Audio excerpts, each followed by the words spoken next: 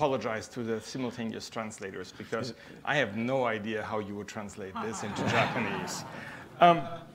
So one of the things we've talked a lot about over the last few kernel releases is the introduction of Rust into the kernel. And I think it has been relatively steady and quiet. What's your perception? Well, so Rust still is at the point where we have the initial infrastructure got merged last year. It's been growing, but we don't have any part of the kernel that really depends on Rust yet.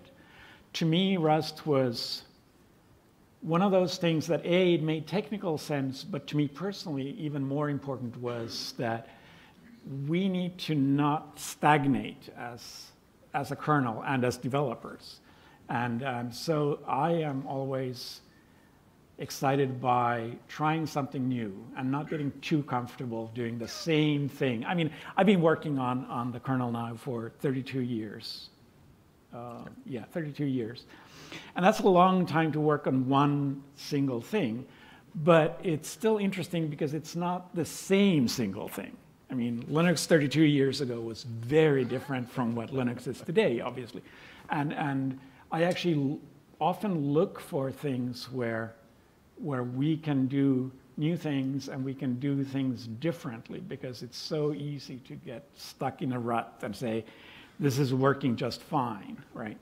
And Rust has not really shown itself as the next great big thing, but I think during next year we'll actually be starting to integrate drivers and some even major subsystems that are starting to actively use it. So it's one of those things. It's going to take years before it's a big part of the kernel, but it's certainly shaping up to be one of those things. So you're writing Rust code yourself, you're reviewing Rust code? Oh, no. I have been reading Rust code a bit just so that I can make some kind of judgment calls on when something is too horrendous to be included in the kernel. But I have to admit, no, I mean, the kernel, we rely on literally thousands of people. Every single release, we have 1,000 people involved, and they're not the same 1,000 people.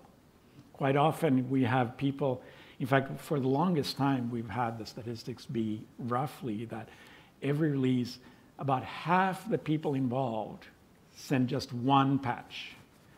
And a lot of them never show up again. They may have something small they wanted to fix that they cared about, and they were not really kernel people. They found it for some other reason, and they sent their small patch to the kernel, and they were never interested in doing anything more. But then the other half keeps coming back. And when it comes to Rust, I'm not going to be the one who manages the Rust code because that's not my expertise, as is true of so many other parts of the kernel. I'm less of a programmer these days than I am. I call myself a technical lead because I'm not a manager. I don't manage people, I manage code. So I call myself a technical lead. My day-to-day work is not programming. It is merging other people's codes, and Rust will be one of those things.